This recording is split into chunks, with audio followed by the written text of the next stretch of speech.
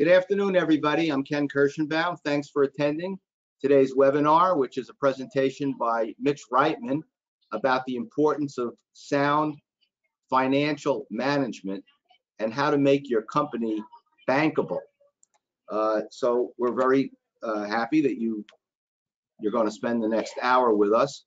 If any of you have bags of ballots in your trunk and you need to get it over to the voting place soon, let us know and we'll cut you loose so you can drive over there with your fake ballots.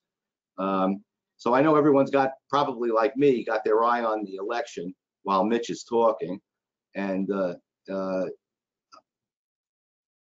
Mitch apparently has lost his video feed. Mitch, you need to come back to us. So this is a follow-up in a way to the Worcester webinars that we had, which were very well received and attended. And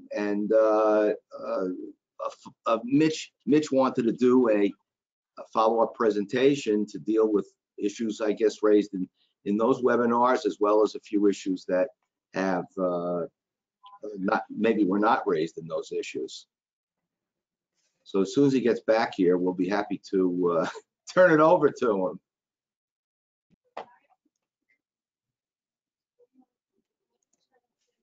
Well, here's an update. Biden has taken the lead in Michigan.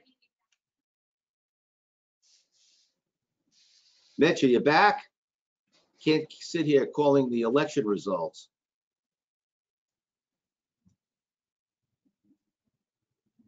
Ken, can you hear me now? Is the audio working at least? I can hear you. We can't see you. Are you ready to? There you go. Okay, you're there. No, you're gone again. Okay, there seems to be a problem with the camera, but nobody really needs to see me. I'm gonna. Well, you're back now. Don't move. Don't move. I'm gonna now turn it over to you. I know what to do. And you're now a presenter. Your screen is going to take over from my screen. And I'm going to mute myself and take down my video. So here is Mitch Reitman, the famous tax financial advisor and broker in the alarm industry from Texas, which voted red.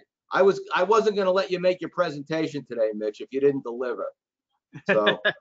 And what excuse do I have here in New York? Okay. Well, it would be interesting to see if either way it goes, there'll be a lot more work for us to do on the tax side because it's going to be even more confusing than it ever was. So. Well, I think if Biden gets in, maybe they'll run de Blasio 4 years from now. That would be a good move.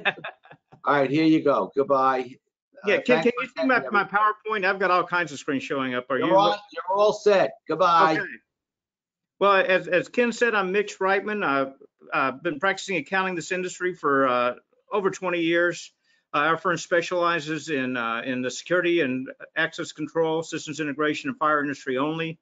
And what I want to talk to you today is the ability to make your company bankable and why it's important to be bankable, and how to do it and how to go about it. And the first thing is, to be bankable, you need to have sound financial management. And the reason why that's important is companies, especially in this space, thrive on cash flow. What does that mean? That service businesses like we are cash intensive, and they have what's called the cash cycle. And the cash cycle is your recurring revenues coming in, your install revenues coming in, and your payrolls going out, and your materials are going out. That is your cash cycle. That is your basic cash cycle in this business and what you need to be able to manage. And liquidity in this industry is a precious resource. Liquidity is working capital. Working capital is your current assets and your balance sheet, less your current liabilities. That's a simple definition of liquidity without getting too technical. And the simple working capital definition, though, does not consider pure liquidity. And when I was back in graduate school 35 years ago or so, I would ask the young future bankers, what liquidity was. And they said, well, it's the ability to turn an asset into cash. And that's part of the answer. The real answer is it's the ability to turn an asset into cash at market value. You can turn cash into cash at market value pretty easily. You can turn stocks and bonds fairly easily into cash. You can turn inventory into cash somewhat easily, but you can't turn your house into cash very easily. You can't turn a truck into cash very easily. So the definition of liquidity is actually the speed at which you convert it to cash at market value. And that's what ties up a lot of companies. So there's what we call an order of liquidity. And that's all bean counters. When you look at a balance sheet, it's in the order of how liquid the assets are. The first and most liquid asset is cash. Cash is king. If you have cash, you can pay your bills, you can run your company, you can make your payroll. The next is short-term investments, bonds, stocks, things like that. They take a little bit more time to liquidate, but you can still get them into cash pretty quickly. Then comes the big issue that a lot of companies find out is inventory. It seems like it should be pretty liquid and pretty easy to turn into cash, but if you don't manage it very well, you can get yourself into a problem with too much inventory. Then other current assets, trucks, vehicles, buildings, and stuff like that, computers. If you're heavily invested in that stuff, it's very hard to turn that into cash and pay your bills. And of course, fixed assets are the least liquid. So alarm companies, no matter who they are, face working capital issues. Installation margins have always been tight. I've been in this industry over 30 years. Nobody's making a ton of money in installations. You're providing a lot of your transactions providing to your customers are essentially credit transactions. Unless you're getting paid in advance, unless you're getting paid as you go in advance, a lot of times you're actually extending credit to a customer. And Ken's built up a very large collection practice over the fact that people don't always pay those credit transactions very timely or quickly, and they can leave you holding a lot of issues. And none of you start out to be a bank. Alarm companies have few liquid assets. You don't have a lot of cash in the bank. You don't have a lot of securities you can liquidate. So you're looking for sources of liquidity, looking for source of capital. So what are problems with not having liquidity? Well, first, payroll has to be made every week, every couple of weeks. You got to make your payroll. You can't go back to your employees and negotiate like you can with a supplier. You can't pay them late. You can't ask them to get paid when you get paid. It's got to get made right away. Then you've got your monitoring costs, your central station costs like that. You got to pay those pretty promptly. Not a lot of central stations will let you float for 2 or 3 months before you pay them. And creation costs, what it's costing you to put in new systems, are fairly high and fairly competitive. You're not making the margins that you want to, and some of you are losing money on your installs, whether you know it or not, and that's eating up your cash. So what are barriers to liquidity?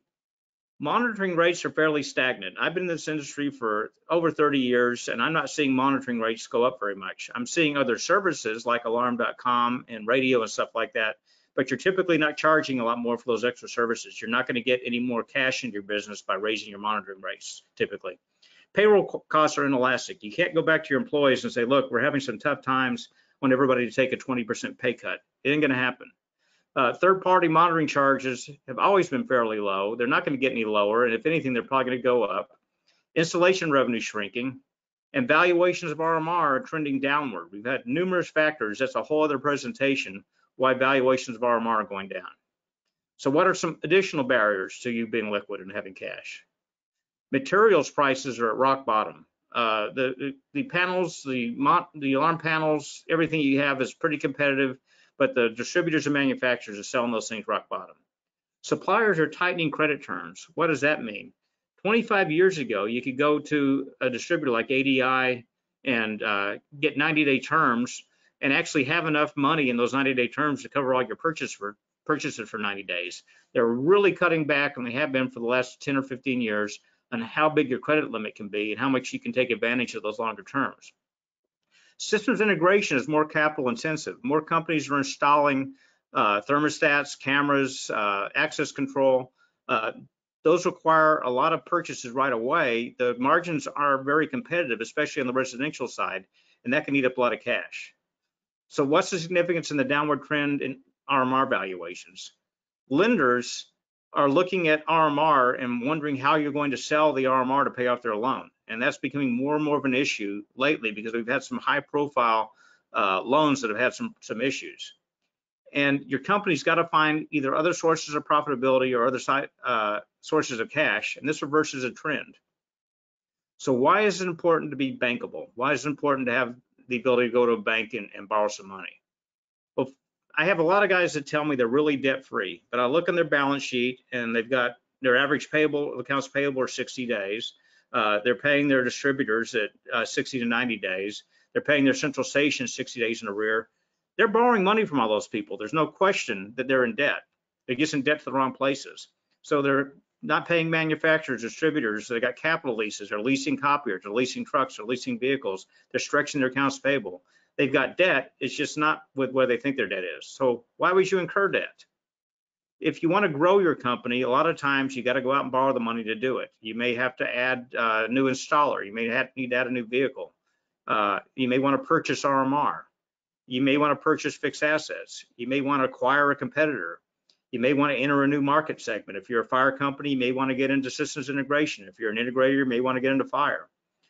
Geographic expansion, going into a market and buying a company that's already operating there to expand. So why else would you incur debt? To finance installations, and that's something that's a little tricky, but something that can be done. And to do what I call subsidized systems, not giving away systems that are free, but maybe for larger installs, helping subsidize the cost of it and getting more recurring revenue or service agreements. Long-term projects. We've had a couple clients that have had installations that are over $500,000 or $600,000, and they needed some way to finance while they were getting paid. Maybe it's a governmental installation or a university or somebody where it's going to take them 4 or 5 months to get paid. They needed to borrow some money. In-house leasing. That's kind of scary, but it's something that can be done if you do it right. Large contracts, a big contract with a user you know is going to pay you, but they're not going to pay you until the installation's done. Government contracts. Why else should you incur debt? Changing your business structure. You're taking in partners. You're buying somebody out. You're doing something different. Succession planning. There are a lot of sellers that want to, in effect, give the company to their kids. They want to take out some money to retire on. So succession planning is a big need for debt. Buy out a partner or investor. These partnerships sound really good when you get into them, but sometimes they can get a little tenuous and you want to buy out that partner, buy out that investor. It's another good reason for debt. Buy out a former spouse. I do 15 or 20 divorce valuations a year, and the biggest issue we run into there is how is the husband going to buy out the wife, or how is the wife going to buy out the husband? So you may want to borrow money from your bank to do that. And to retire. You may want to retire, let the company operate without you there all the time, but you want to take some money out. So why would you go with debt? Why would you borrow money from a bank rather than taking on an investor? Well, first of all, debt is usually less expensive. A bank is used to loaning money. They're borrowing money in effect from their customers on a CD at maybe 0.5% and reloaning it out at prime rate or prime plus 1 or 2. They're making pretty good money off of that. Whereas an equity investor is taking people that could be making investments into other areas, and they're looking for, and there's a lot of risk in those investments. They're looking for returns at 10, 15%. Interest is tax deductible. If you have a loan from a bank and you're paying interest, that's tax deductible. If you have an equity investor and you're paying them dividends, that's not tax deductible. So you've got to consider that in the cost of borrowing.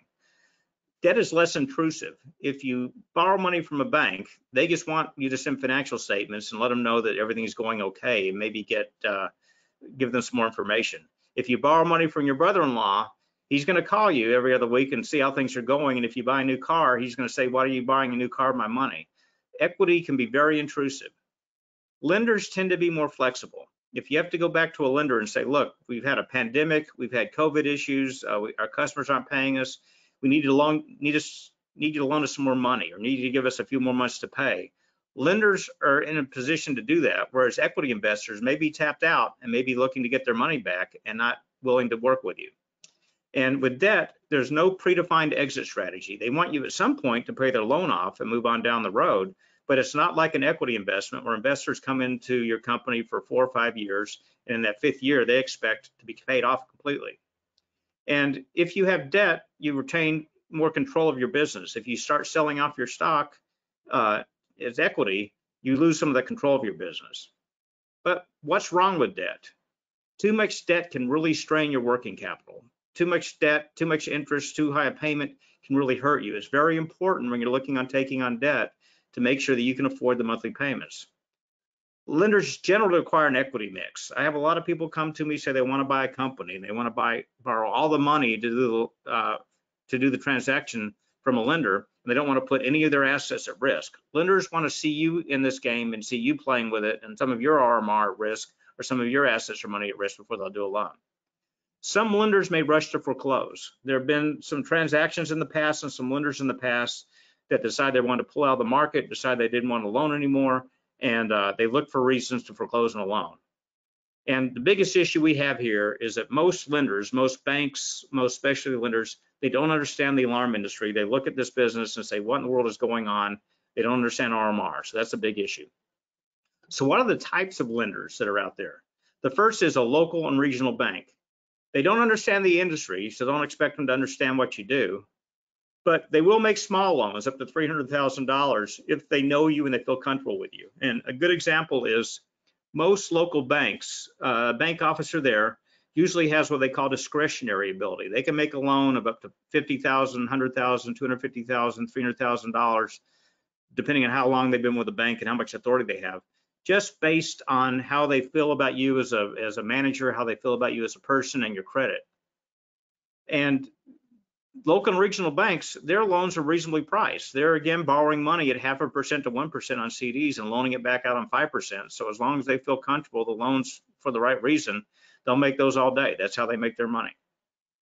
So specialty lenders, and when we talk about specialty lenders, that would be companies like AFS, who did some presentations a few weeks ago, that really understand the industry and really understand RMR and regard RMR as an asset and see this off-balance sheet asset as something they can loan against. And they'll generally loan $250,000 to $2 million. So that kind of picks up where the local banks leave off and give you an option of a place to go to borrow in that range. And that's why Jim Wooster and his group and a few others that are doing this are a very good resource if you want to get debt to help run your business. They also, and this is very critical, they don't require sophisticated financial reporting.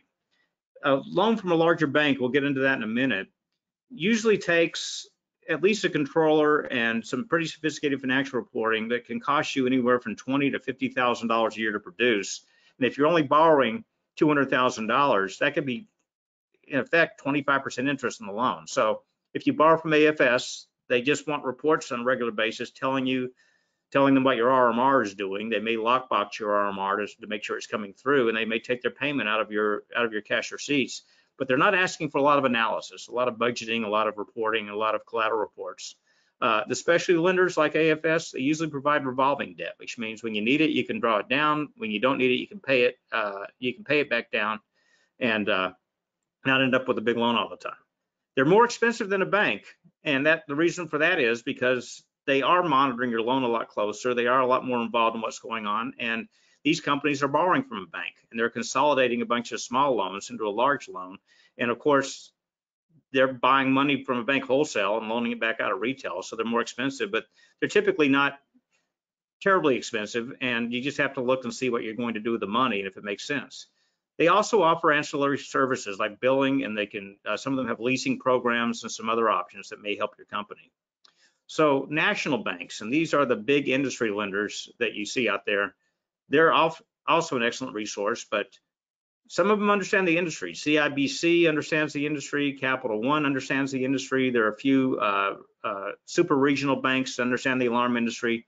They're an excellent source for large loans. The loans that they make are based on cash flow, not purely RMR, but also your cash flow, how much cash you have, what your EBITDA is, and how much you're spending to create new accounts. Their minimum loan is $1 million, and that's kind of optimistic. If they don't see you growing to the point where they can loan you $5 or $6 million, they're really not a good option because they don't want to make a lot of small loans. So you need to consider that. They can loan though as much as $100 million and even more. And if you're a large company, if you're a super regional company, need a lot of money, this is your best option. They're less expensive per dollar than any other kind of lender, but you have to be borrowing a lot of dollars to make that work. But they do require fairly sophisticated financial reporting. One of the things we do is help some of our smaller companies, smaller borrowers do the financial reporting that these banks require, but it does get fairly expensive. So what are lender expectations if you're going to borrow money from a lender? First, all lenders expect integrity in top management.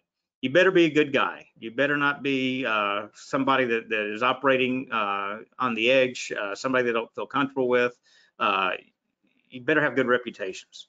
And they want to see that you're managing your cash cycle. They want to see that you're staying on top of your customers. They want to see that you're making sure that you work through your receivables and keep them in 30 to 90-day patterns, that you're taking action with people that get over 90 days, and that you're paying your bills on time and you're paying your vendors on time, and you really take this cash cycle management seriously. They want to see some qualified key people. They want to make sure at least the owner knows what's going on and what's happening. And in a smaller business, the lenders expect to see the owner being multifaceted and being able to do installs and service and customer service and billing and all these other things. And they want to see financial integrity. They want to see that every year you're filing your tax returns on time. They want to see that you're paying your payroll taxes on time. They want to see that from a financial standpoint, there's integrity in your business and they're not going to get surprised because you haven't filed a payroll tax return, you get a tax lien. But more important than anything else, they're getting into financial relationship with you. They want to see that you take finances seriously. So what does a local or regional bank, what does a bank down the street at the corner expect? First and foremost is integrity of the owner. Usually when you're going to a local or regional bank, it's somebody you know. They're in your Rotary Club, they belong to your religious institution, you went to high school with them, they really know you and fully feel comfortable with you. A lot of companies found this out the hard way when the PPP loans came around, and they would call a bank to get a loan, didn't know anybody there, and they weren't going to make the loan. The next is the credit worthiness of the owner. When you're doing a smaller loan, when you're doing something from a regional bank, you're personally guaranteeing it. And they're really looking at that personal guarantee to cover them if they made a mistake. And so they're going to look at your credit. If you've got a lot of credit card balances and you put them into the business, you're paying them off with the loan. That's one thing. But if you're not paying bills on time and you've had repos and problems like that, you're probably not going to get a lot of attention from the bank. They're looking for a reasonably strong balance sheet. And what I mean by that is that you keep some cash in the business, your receivables are managed fairly well, and there's not a lot of stuff over 90 days. You're paying your payables on time. You don't have a lot of debt from a lot of places, and your fixed assets are pretty reasonable.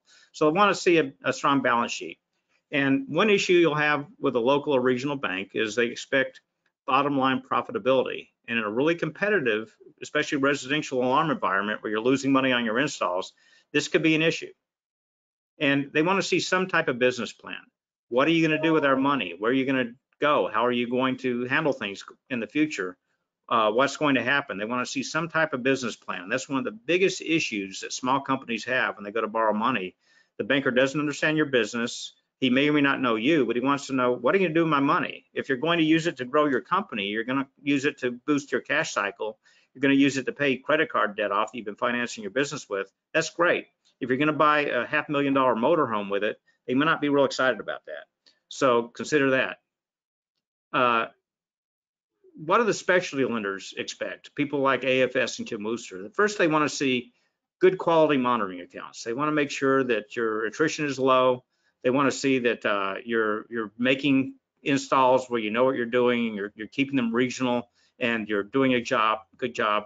They want to see accounts receivable management. Again, you don't have a lot of customers over 90 days. You don't have a lot of issues.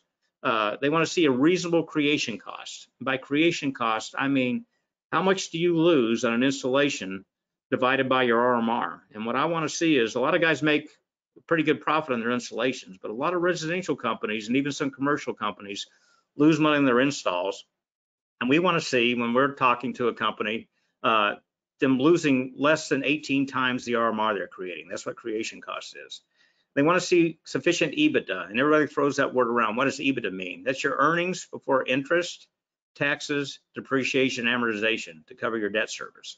What they want to see is that you have enough income before you take out these items to pay the loan, because what they don't want to see is that you're borrowing their money and using it to make their loan payments. They want to make sure it's coming out of operating cash flow, and that you have a moderate financial staff. And we'll talk about that in a minute, what a moderate financial staff is. A lot of specialty lenders, as you start getting into the larger loans, will require reviewed financial statements. AFS will require compiled up to a certain point, but there is a point where they'll ask for reviewed financials. One arrangement we have with AFS is if we are dealing with the client and the borrower on a regular basis and helping them prepare their own financial statements, a lot of times they'll waive the requirement for the compiled financial statements. They also want to see more and more that you have some geographic concentration. It's not unusual to see a company that's gotten a little aggressive with their account base and gotten into some areas where they shouldn't have been, maybe 200 or 300 miles away from their office, and they're having trouble making service calls.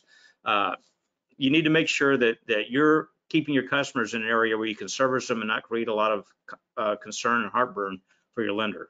They want to see reasonable leverage. If you're borrowing money from them, they want to see pretty much on a specialty lender's basis that your loan to your RMR is in the teens. So for example, if you have $10,000 of RMR, they want to make sure your loan is $150,000 to $200,000 or less. So what do national banks expect?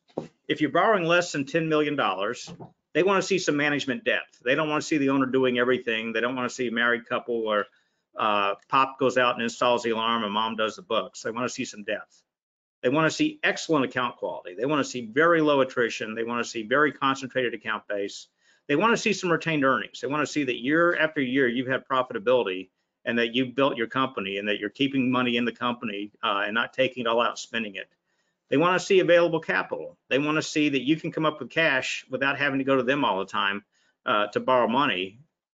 They want to see that you have consistent performance, that year after year you're making money and that you're not just having a fluke that you had 5 or 6 years of losses and all of a sudden you started making money. It doesn't hurt with a national bank to see some outside directors in your company. I don't mean stockholders. That's a whole other presentation that we do from time to time, is how to build an advisory board, how to involve your bankers, how to involve your attorneys, how to involve some other people in what's going on in your company and get some outside advice. It's a very good thing to have when you're going to a national bank. I want to see long-term planning, typically a 3 to 5 year budget. Here's what my revenue is going to be. Here's what my expenses are going to be. Here's where I'm going to need to borrow money from you, Mr. Banker, and here's how I'm going to pay it off. They want to see conservative leverage. They want to see multiples of debt to RMR in the teens and low 20s. They don't want to see you having to borrow 35 times your new RMR you're putting in. They want to see that your EBITDA is going to increase after you take out the loan. They want to see that this loan is going to be what we call accretive. It's going to grow the business, it's going to build the business, and what you do with the money is going to cause your income to go up. And they want to see a fairly professional financial staff, usually a controller, somebody that really knows what's going on and understands the accounting side and can get them reliable, accurate tax returns and financial statements on a regular basis. And they want to see accrual basis financial statements. You're going to have to move out of the cash world and at least provide them accrual basis financial statements. Whether you want to do tax returns or not accrual basis, if you're allowed to, is another thing, but they want to see accrual basis financials. They want to match that revenue up with expenses. So if you're borrowing more than $10 million, what does a bank look for? They look for RMR greater than $500,000. They look for outstanding financial staff, usually a CFO, somebody that really can take control of that financial staff and work without input from the owner. They're looking for strong software and internal control structure. If you're using QuickBooks, they're probably not interested in talking to you. But if you're using MicroKey, Sedona, one of the industry-specific softwares, MAS, that makes them happy. And they want internal control structure. They want checks and balances and how things are happening and how bills are being paid and elimination of fraud and mistakes and things like that. They're looking for outside capital sources. A lot of times when you're borrowing that much money, you're having to go outside to investors and get capital to run your business. Looking for moderate leverage around 20 times. They're looking for very strong EBITDA. Year after year, you're bringing money to the bottom line, and that EBITDA is growing, and it will grow with your loan. They're looking for multifaceted management with depth in each department: service manager, installation manager, and assistant managers, and people that are fairly deep. So if somebody disappears or gets hit by a meteor, you can still run your business. They want strong operational capabilities. They want a company that knows what they're doing and keeps their customers happy and gets their installs made. They want a major presence in the market. They want to see a company that really is known in the market instead of a company that's spread all over the place and doesn't have really a lot of market standing. And a heavy emphasis on planning and performance management. They want to see month after month budgets, comparing budget to actual, comparing this month to last month, comparing year to date to what you expected. They want to see attrition being monitored, not just by how many accounts canceled, but why they canceled and where they went. They usually, at this level alone, they're going to ask for audited financials. And an audit is a true experience because you're asking an independent CPA to step in and give an opinion on your financial statements. And that can be a very expensive and very arduous process if you don't have these other things addressed. So what are financial capabilities? The first is basic. That's a small company with a bookkeeper or billing person, just adequate accounts payable and accounts receivable. Current asset and liability accounts reconciled monthly, reconciling the billing, the bank accounts, reconciling the fixed assets, reconciling the AR and the AP to make sure you got your hand on them. They want the owner supervising receivables and payables. That's typically the owner signing the checks, the owner approving the payables when they go out the door, making sure nothing's happening without the owner knowing what's going on.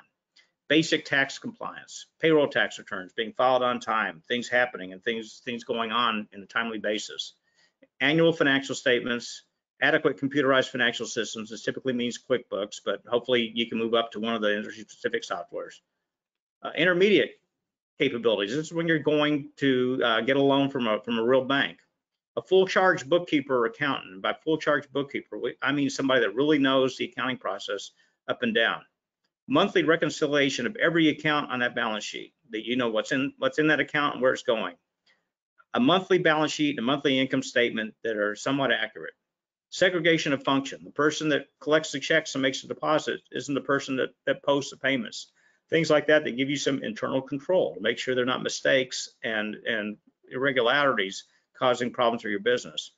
Industry-specific computer systems, Sedona, MicroKey, MAS, something that's industry-specific and gives you reliable data besides just financial data. And this is something that's becoming more and more required, data backup and offsite storage. They don't want to find out one day that you got hacked or your computer went down and everything's gone. And RMR nutrition reporting. They want to know your RMR month by month, why they're adding, why they're canceling, and where they went. And credit and collections. And this is where Ken's firm comes in, is you're watching your receivables, you're watching your credit that you're extending, and you're collecting well, and you're staying on top of people. At least compile financial statements annually where they are in accrual basis and they make sense and they're somewhat accurate. What are advanced financial capabilities? A controller, somebody that's an accountant that knows the entire area of accounting. Accrual basis financial statements are absolutely a must. The focus on the balance sheet and focus on cash flow, not just income. Strong internal controls, making sure you're minimizing fraud and minimizing errors. Segment and profitability reporting. How is my install segment doing? How's my fire division doing? How's my access control division doing? Reviewed financial statements. This means that a CPA's looked at your financial statements and dug down a little bit and made sure that they seem somewhat accurate. Industry-specific billing and operations applications. And internal financial reporting. You've got employees inside your company that are responsible for segments of the business. And the controller assists the owner in your bank and investor communication. So you're not the only one talking to the bank. You've got the controller going with you to talk to them. So last is superior. What's superior? Is a chief financial officer. This isn't just an accountant. This is a super accountant. And that person would focus on not just the accounting, but planning, budgeting, and financial performance management. That's very critical. And cash management, making sure that you have adequate cash to pay your bills and operate your company, and getting you reliable, timely, and relevant financial information. And what we talk about with relevant is that what you're getting from your accounting department actually gives you information that helps you run your company. Significant investment in enterprise hardware and software. That you've got a really nice accounting system that actually helps you run your business. And audited financials with quarterly reviews, which means every year you're getting an audit, and quarterly your CPAs are looking through your financial statements and reviewing them and saying that, yes, these look okay. Now, here's a big difference between a CFO and a controller. In a company with a CFO that has a large loan and has large facilities and large financial issues, the CFO maintains the relationship with the bankers and investors. The president may oversee it, but the CFO is the one that talks to the bank and talks about their banking performance and bank reporting. So what is planning? When we talk about planning, what are we talking about? We're talking about managing your cash flow in the future, making sure you have enough cash, and growing the business, making sure that you're taking money and setting it aside to grow your business and become larger and become more efficient. We're also talking about measuring performance. You're giving your department managers a budget. You're giving yourself a budget and evaluating yourself and how you respond to that. So what are the elements of good planning? Budgeting of revenues and expenses. Very few companies in this industry have a budget, and it is so critical to have a budget and see how you thought you were going to be doing and how you actually did. Cash flow projections. Where are you going to be this time next year, and what's going to happen to your cash? And should you start looking at going to a bank and asking for money now, or going to some place and borrowing money now? Don't just quit paying your payables. Budget your cash flow. Pro forma balance sheets. What are we talking about here? We're talking about a year or two in the future. What's your balance sheet going to look like? And this is something you probably have to involve a firm like us or your outside accountants to do, but it's very important. What is your company going to look like in the future? Because if you want to be strong, you got to have a strong balance sheet. Capital expenditure budgeting. When are my trucks going to wear out? When are my computers going to be obsolete? When are we going to have to buy new furniture and buy new items? You need to look at this in the future, not just wait until a truck breaks down and go out and buy it. You need to understand what your needs are going to be and start planning for that today. Contingency and disaster planning. We've been going through a pandemic right now. We don't know when we're going to come out, but what are you going to do, and how are you going to survive, and how are you going to get through it? And then finally, succession planning. And that's one thing that Ken and I run into all the time, is owners that suddenly decide that they've had enough, or they pass away, or something unexpected happens. What's going to happen to your company, and who's going to own and operate and run it? And location planning. Are you going to outgrow your building? Do you want to buy a building? Do you want to lease a building? What are you going to do? And then finally, strategic marketing and operational planning.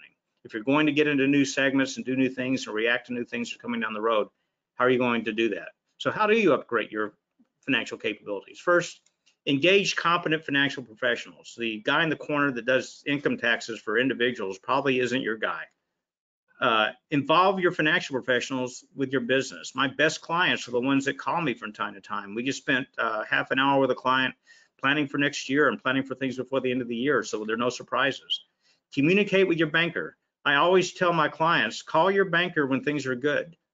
Go eat lunch with them a couple of times a year. Be the person that's calling them to give them good news and talk about good things, so when you do need them, they're ready to talk to you. Appoint outside directors, lawyers, insurance people, accountants, people from the community. Put them on your advisory board and have an advisory board meeting every year and say, look, guys, this is what I'm doing. What do you think? Hire financial staff who are competent. A lot of people want to save money on their financial staff, and they end up with people that really don't work well. And we run into a lot of people that are mainly working 15, 20 hours a week and aren't getting the job done. Outsource functions if necessary. If you have to outsource some of your financial reporting to a firm like ours, do that so you can focus on what you really do. And finally, purchase adequate computer applications and hardware. So if you do get a financial tune-up from a firm like ours, first we review your accounting systems and reports. Then we monitor, we look at your monitoring agreements, and we look at them from a marketing standpoint, but then we'll send it to somebody like Ken and say, what do you think about this contract? Or have you just call Ken and engage him to rewrite your contract? Operational review. What are you doing and how are you doing it? And should you be doing it this way? Logistics review. How are goods and materials and things passing through your business? How are you managing your vehicles? How are you doing your stuff? Legal review. Bringing in Ken to look at how you handle lawsuits, how you handle planning, how you handle things that are of a legal nature, and leases, agreements, liens, things like that that are out there.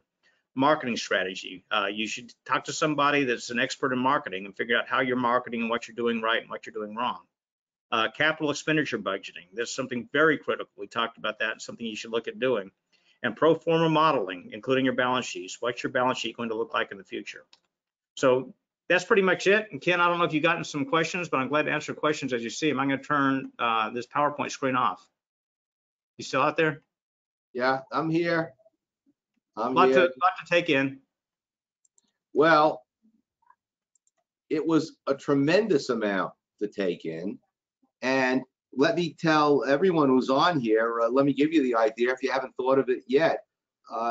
This presentation has been recorded. It will be on our website, the K&K website, as all of our webinars are posted there. So you should have your CFOs and your accountants listen to this. I know that Mitch isn't in the business of training your accountants. He'd prefer you call him. But if you're going to have accountants, all of this information that Mitch provided is absolutely vital and essential to a successful operation. So we have a question. If a dealer does not have financial statements, how do you suggest they start to come up with them? Well, call us or call an accounting firm and have them help you put together your financial statements. Financial statements are pretty critical to your business, and they're not easy to do. And just because you have QuickBooks doesn't mean you have reliable or accurate or relevant financial statements. So reach out to us or reach out to an accountant and pay them some money to help you get them done initially, and then see if they can give you, like we do, enough input to keep doing them on a going forward basis. Great question.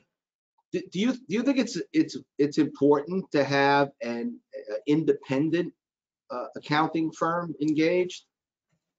In this industry, a lot of the smaller companies, they don't really have a lot to keep an accountant going, a controller and accountant going all month. They want to focus on their billing, they want to focus on their job costing, and they want to focus on getting customers billed and paying their bills. And so you can hire for a reasonable amount of money somebody that can do that, but they get a little stammered when it comes to actually preparing financial statements and getting things that make sense. Whereas if you hired a controller and you've got them spending 30 hours a week sending out bills and posting payments, they're going to be bored and they're getting overpaid for what they're doing. So there are plenty of firms, us included, that a lot of our clients pay us a few $100s a month to help their billing person, help their bookkeeper to prepare the financial statements and get these reports done, and let them focus on what they really do well, which is billing and making sure payables are getting paid, because billing in this industry is a huge issue. And it's not uncommon for a small company with 800 or 900 accounts, they got to bill every month, and that's where that person should be spending their time.